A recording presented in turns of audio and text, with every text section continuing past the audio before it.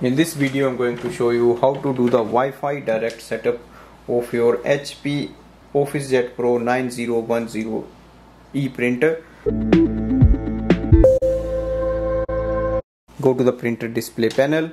To use the Wi-Fi direct setup, we have to scroll down and click on the Wi-Fi direct icon. It will display the printer's Wi-Fi and below is the password of this printer. If it is not activated, you can go back. To activate the Wi-Fi direct, scroll down and click on the setting icon. Go to the network setup, wireless settings, and switch off the wireless from here. So it is already switched off. That's why we can see the Wi-Fi direct. Now you can go back. Next is to add this printer in a device for printing and scanning. For example, I'm just using my smartphone. You have to go to the Wi-Fi settings of your iPhone.